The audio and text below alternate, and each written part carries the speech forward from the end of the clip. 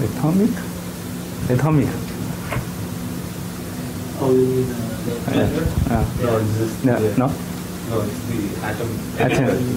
It's not the red atomic. Do they have a topic speaker today? I think so.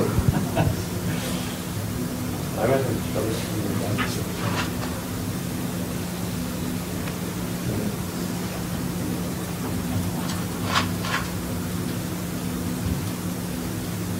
So, which company you are working for? Which company are working for? State Street.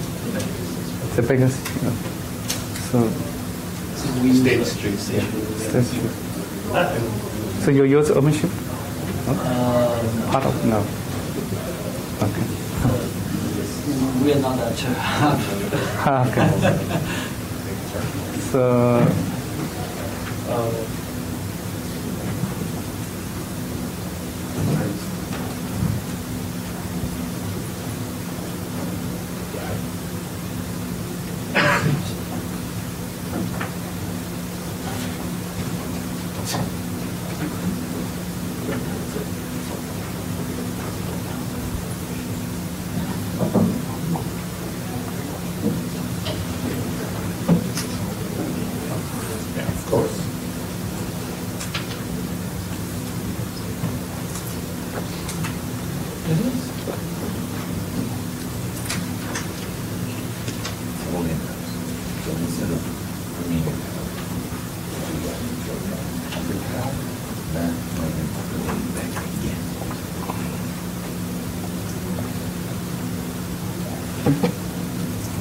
Yeah, let's start. I'll introduce you. Yeah, please. Hello. Can everyone hear me at the back? Okay. Welcome to the Systems Engineering track at DevConf US. Thank you for being here. Before we get started, I have a couple of announcements to make. The first one is that we are having a party in the evening. It'll be at the beach, at the BU beach. So if you wish to attend, you'll need to pick up your ticket from the registration desk. And the second thing is that we have the Red Hat CTO speaking tomorrow at the DevConf keynote. That's at 9:30 in the morning in the big auditorium, the one that you see from the window here. So please attend that. And now let's get started. The next talk is Lessons Learned by Migrating Python 2 projects to Python 3 by Junfu. And I'll hand it over to him. So, hi. So, thank you all being with me. So, my name is Junfu Wen from the Red Hat company located in Beijing. So today I want to present one topic about lessons learned by migrating Python 2 project to Python 3. Because in the recent several years, we are working on project migration, so we want to share some experience about that. So this is the agenda today. So first thing I will have a very simple introduction about our project is avocado-vt and the tp-libvirt. Secondly, I will show some porting strategy. The start, because we have a lot of other tools to do some easy start system for you. So I will introduce some of them and analyze where to use them. Finally, during the migration, we meet a lot of common technical issues. So I want to show some experience about. So the project avocado-vt is just a compatible plugin that lets you execute virtualization related task case. It's task framework. Its main purpose is to serve as an automated recurrent testing framework for the Vert developers. So tp-libvirt project is specific to some virtualization functions such as libvirt, ref-fs, and lvsp, some kind of things. So all these projects are writing in Python 2007 before we migration. Actually, this project is a dependency with the other, so we just pulling both of them together. So there are various reasons why we need the motivation. I think one of them is because on Python 3 we have, for example, we have faster performance than Python 2. Red Hat has some static indicating that on Python 3.6 it can save in CPU 12%, and the memory footprint can save 30%. Also, on Pan3, there are a bunch of bug fixes, especially for some CVE fix. And also, there are newly introduced some advanced features such as async I/O. And also, on Pan3, there are better type definition. They set the string and bytes. They unify long int, integer, and integer. So its previous four reasons cannot persuade you to migration to Pan3. I think the last one is the concrete reason, because in the end of 2020, the Python 2 will be end of life. So motivation strategy, roughly there are three of them. Number one is just convert. That means that you convert your whole source code from Python 2 to Python 3. Just completely stick goodbye to Python 2. So this is a dramatic strategy. And the second is to just create separate branches for Python 2 and Python 3. That means that there are two sets of code. One is speak to the Python 2, and the other is speak to the Python 3. So if you have one feature or one new fix, you should push the code back to two different branches. So it's your double maintenance effort. The third non-obsolete strategy is to just coexist. That means that you only use the same set of code base, and it can support Python 2, Python 3. For our project, because our business needs, so we just use the non-obsolete strategy. So specific the strategy to our projects, these projects, we need to put in all the modules and test case to Python 3 is not less than 3.6 version. And after porting, we needed to keep compatibility with the Python 2.7. So what code change, we just push to the master branch. So at the beginning, we are trying to create a separate branch to check in the porting effort. But later we realized there are huge gap between the porting branch and the master branch. So it will a lot of effort to merge back to the master branch. Another reason is that we also have some new feature integrated to the master branch. So we just push we don't try to create new branch. So we just push all the changes back to the master branch. And all the code change need to be validated on both Python 2 or Python 3 environment. So we set up some various gating testing, including unit testing or integration testing, use the chickens pipeline. And my good idea is to use some tools. For example, Python 2 have one tool, the palette, with the option py3k. It can help you to locate the scope of changes required. That means you're giving your tools to estimate what effort you needed to do the migration or do the porting. So you've given you do some planning, how many efforts or how many resources you need to be used during the migration.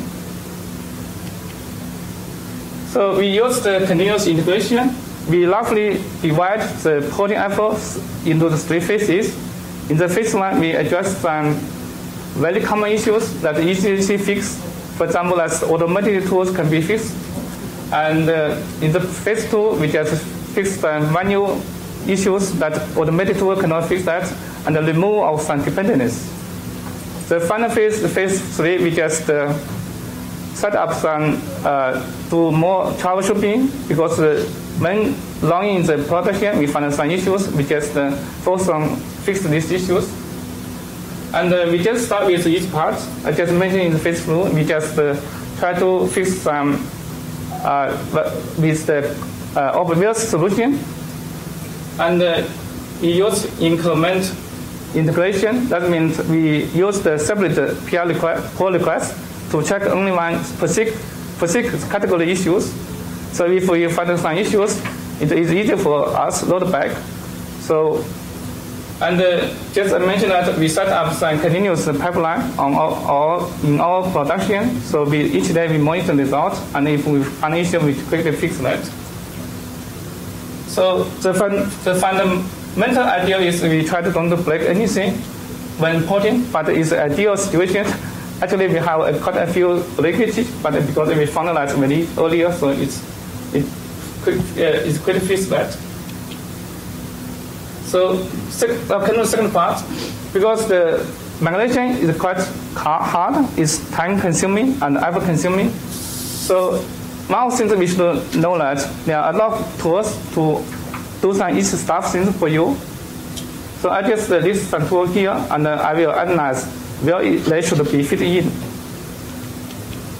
So tool 3 is the first released lab that make a shared code between the Python 2 and Python 3.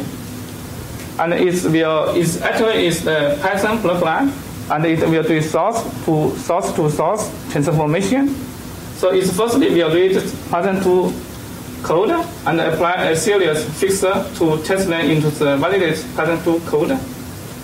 So actually Python 2.3 is the have underlying dependency library is lab 2.3. This lab is the kind of rich set of fixtures that will be kind of almost all your code.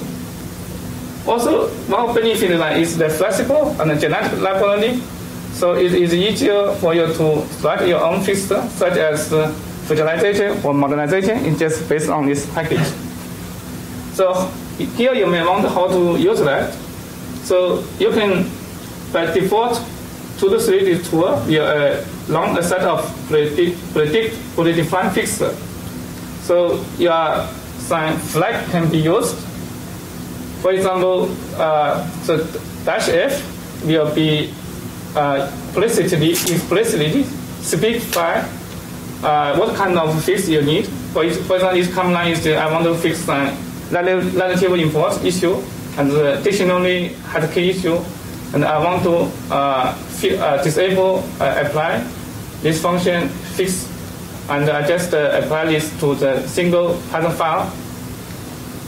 And this command also can be apply all the fix, and also use the -w flag can override the changes back to your Python file. So this another tool is the virtualize. Virtualize is a customized 2.3 script, and it depends on the Python future package. This package is the compatibility layer between Python 2 and Python 3, and it allows you to use single clean Python 2 code base to support both 2 and 3. So virtualize is try to make your code to Python 3. The code style is Python 3, but we will provide some fix, because when your code map to the Python 3, some code maybe not work on Python 2. So they will apply some fix, make them work on the Python 2. So you can run virtualize command in 2 stages. So stage 1 is just migration, your complete code to the Python 3. And stage 2 will to try to apply some fix, because when the code map to Python 3, they may not work in the Python 2. So stage 2 will apply some fix based on your current Python 3 code style. Six is another compatibility library. You can see that 6 is widely used in the OpenStack.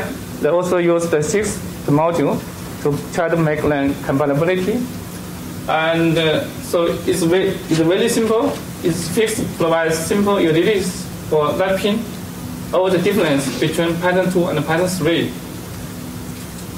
So it's intended to support code base that work from both 2 and 3 without modification. So how it do that?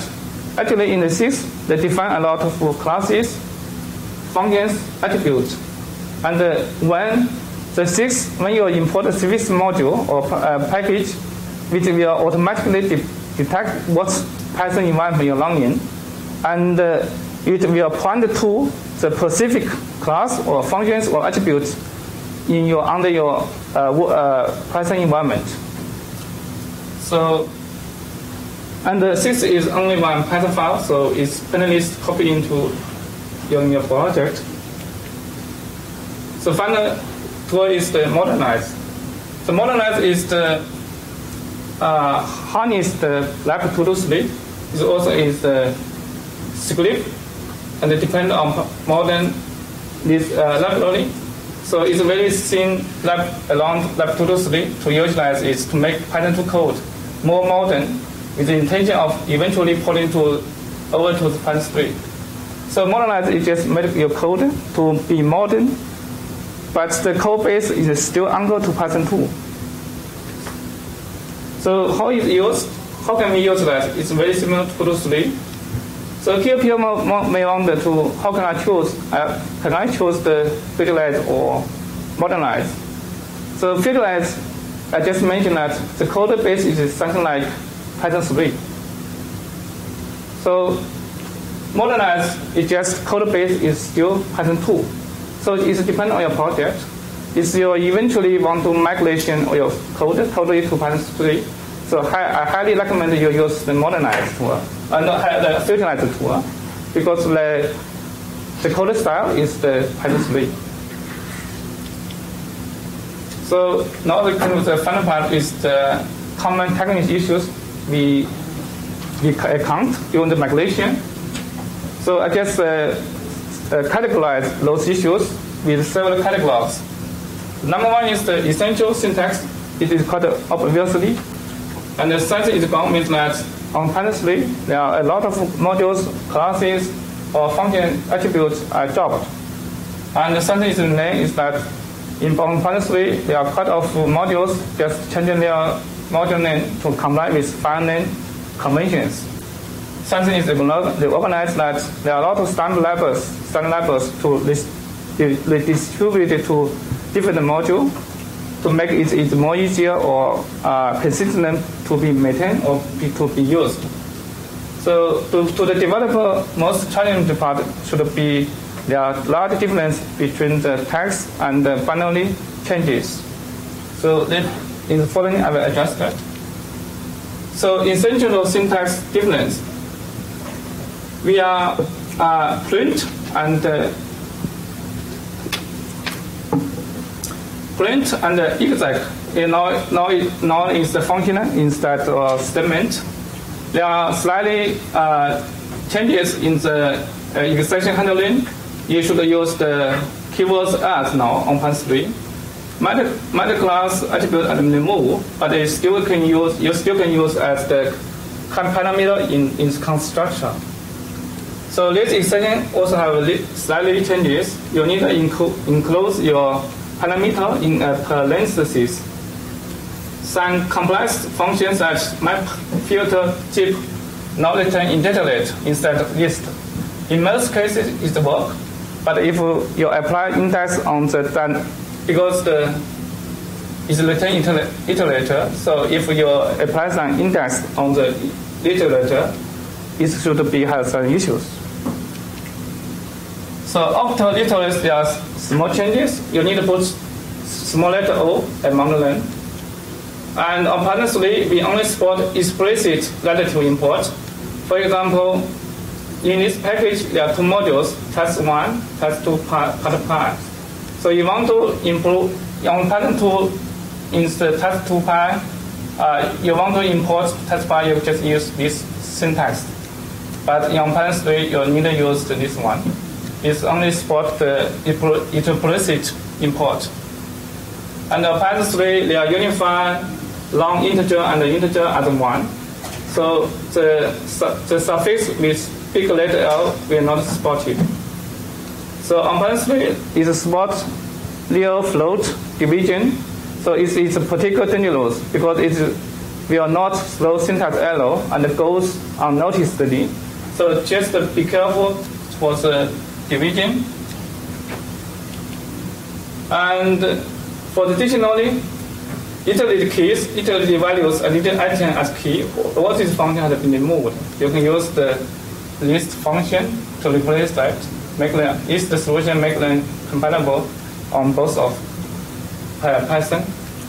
And dictionary keys, dictionary values, now return a dynamic view and instead of list.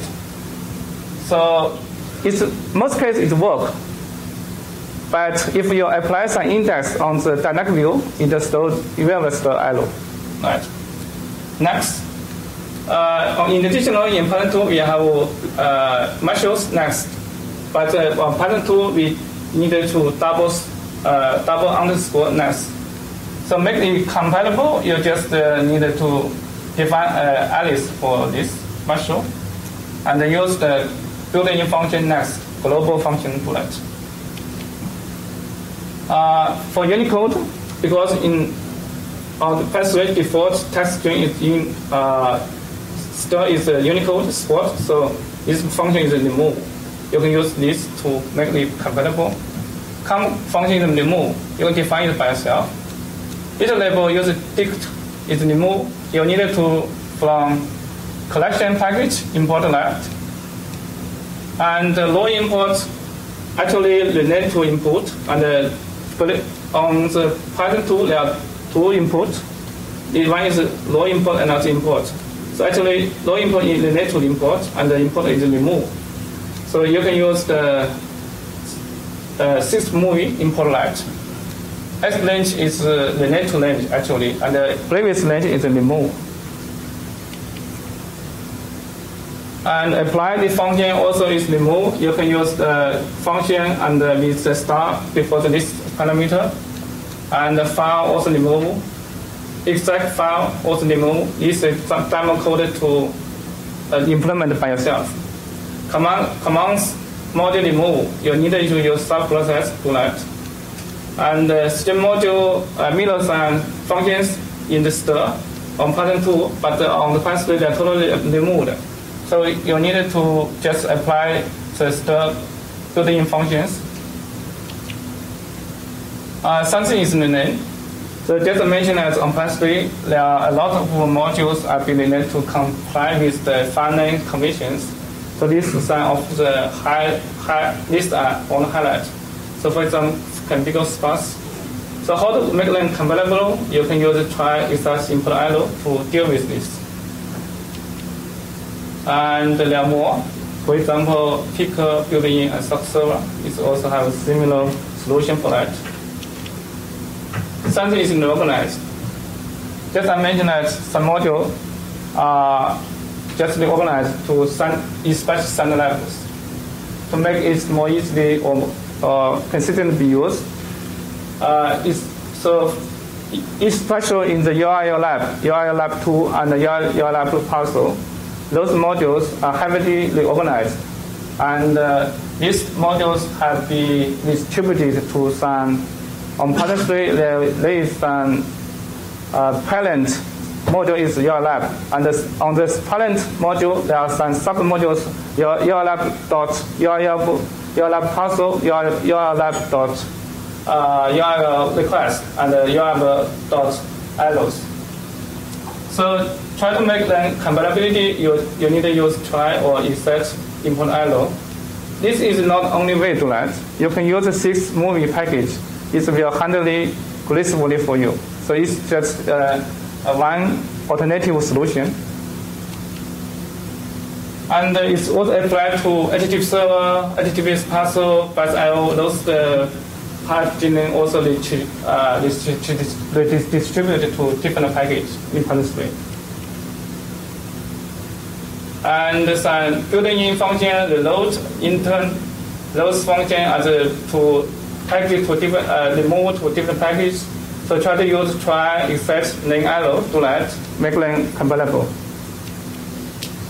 So now let's come to the last part, is the test and binary difference.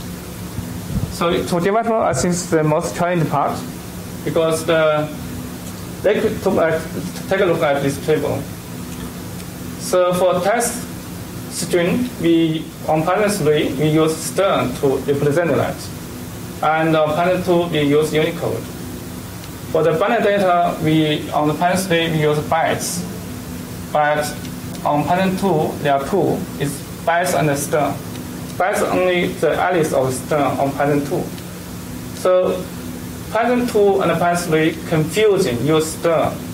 to many differences. For Python 3, that means the text string.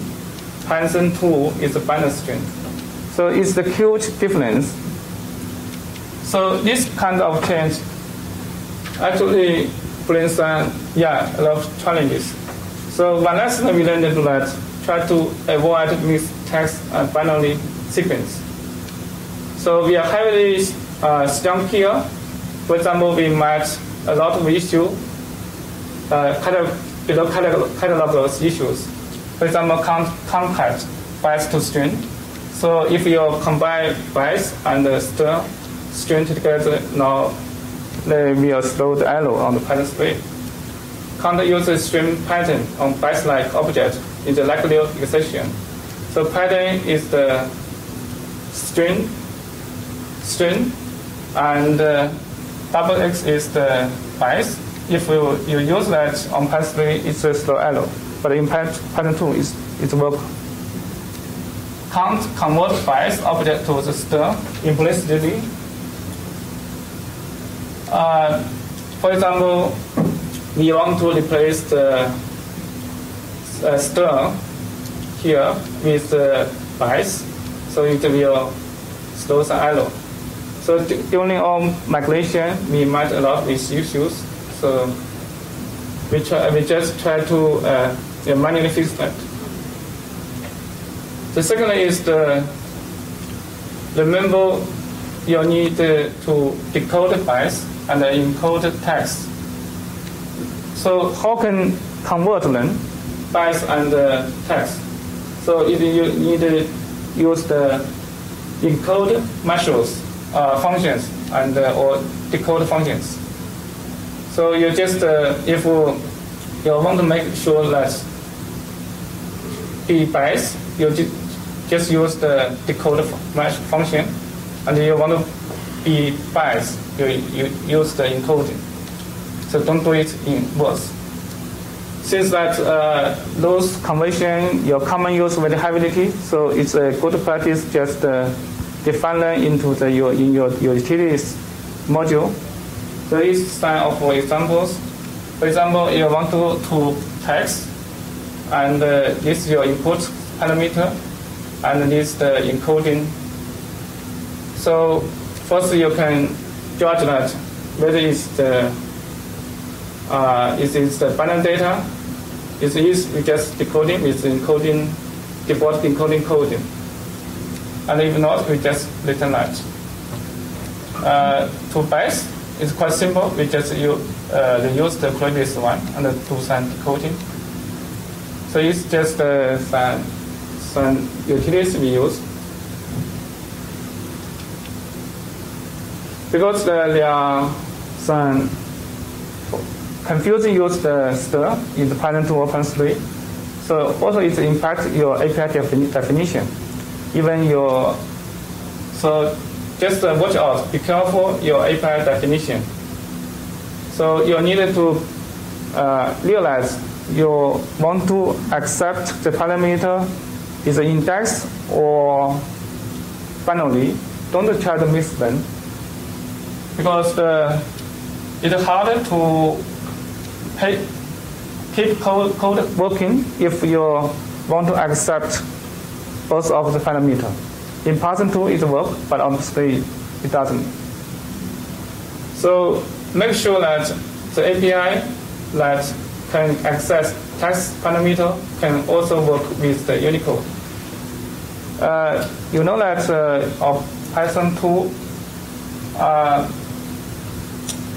if your API or functions work on Python 2, so probably you need to do some input some special Unicode code to validate that. Because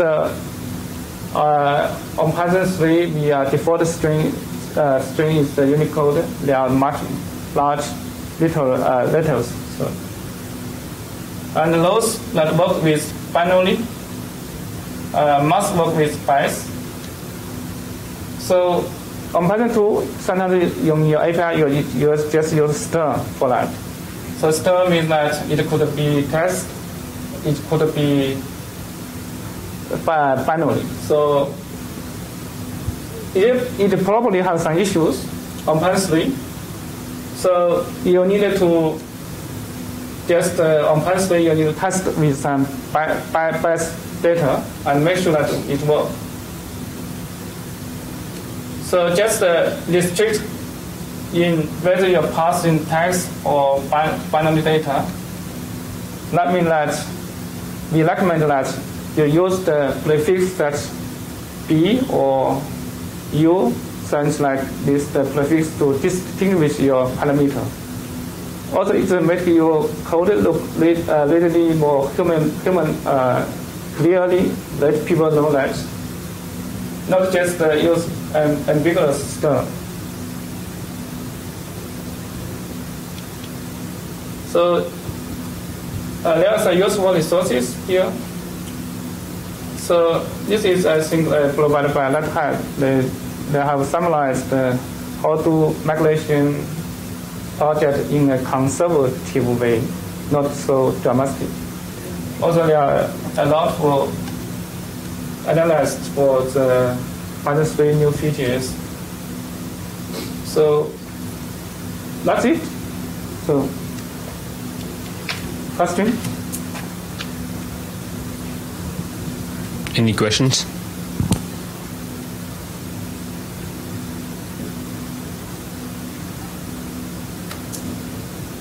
Okay, thank you. Thank you. So I have another minor announcement to make. Due to the weather forecast, the location for the party has been changed. It will be in the Ziskin lounge, so where lunch is available, that's where it will be. So, thank you.